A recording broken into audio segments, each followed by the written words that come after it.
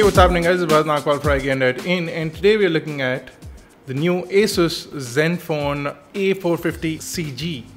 Now this is a new version of the Asus Zenfone 4 and it's just been announced. It has an Intel Atom hyper-threading enabled chipset on the inside.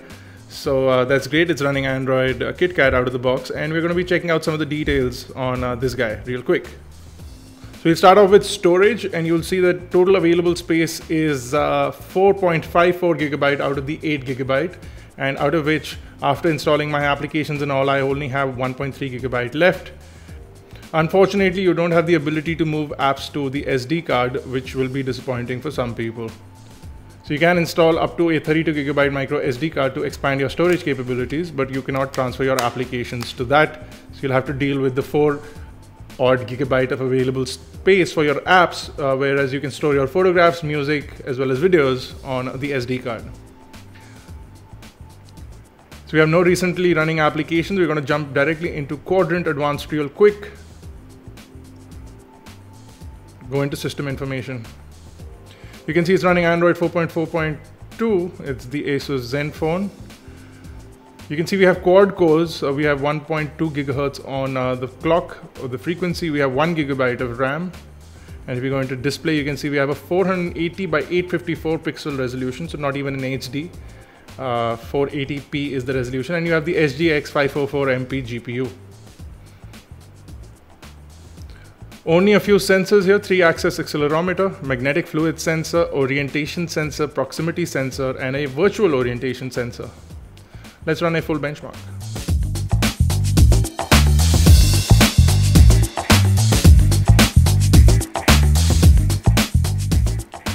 The scores are in. The device scores a pretty decent 7155 on the Quadrant Advanced benchmark, and you can see the detailed scores are over here. I'm going to go ahead and move into multi-touch tester and see what this device is capable of. In terms of multi-touch, we get a 10-point multi-touch screen, which is fantastic. We get a total of 10-point multi-touch, which will come in really handy, and the touchscreen is very, very responsive. I also have this really cool application in here. It's called What Is Your Next, and it basically tells you what is going to happen, and you can see that it shows you the holidays, and you can also sort of put in your notifications, and you can integrate it with your applications as well. So this is really cool in case you have problems remembering stuff. This app should come in really, really handy. We're going to run a full AnTuTu benchmark and see what the score is like on this. Hopefully we're going to get the newer graphic tests for AnTuTu.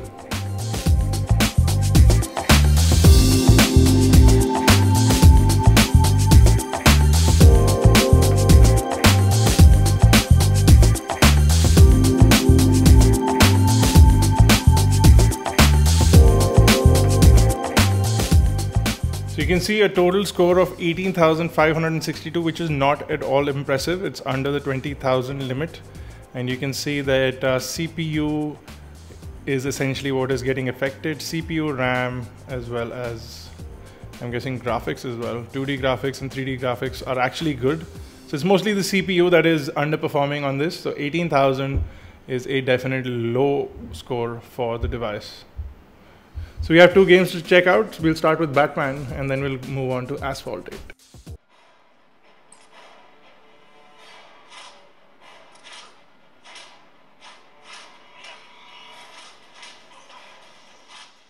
So Batman seems to work really well on the Asus A450 CG. Graphics were good, audio is really loud, and overall gaming experience is great. Watch a bit of the gameplay and decide for yourself.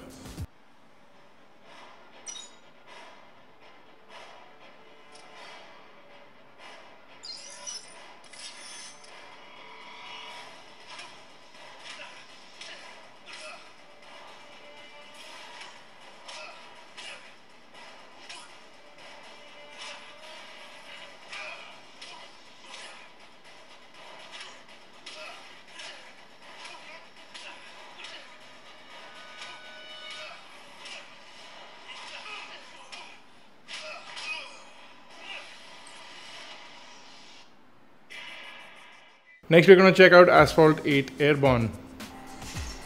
So you can see it's running on medium graphics, and I'm going to go ahead and start the game.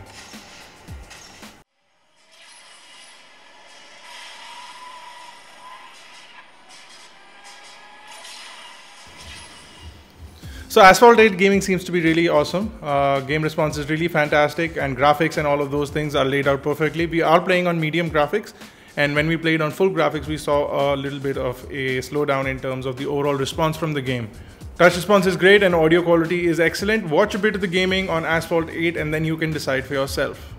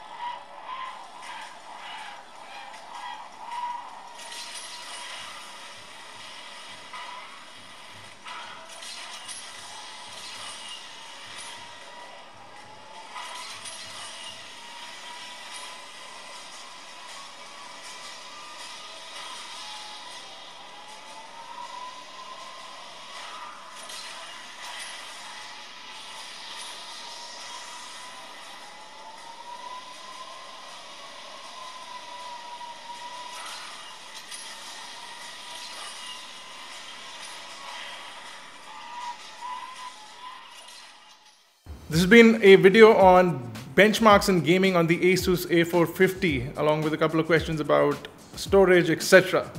Be sure to check out iGyaan for more details. Catch us on Facebook, Twitter, Google+, and make sure you subscribe to us on YouTube for your daily dose on tech. youtube.com/iGyaan, youtube.com/iGyaanTV for iGyaan Networks. This has been Bharat Nagpal. Thank you guys for watching.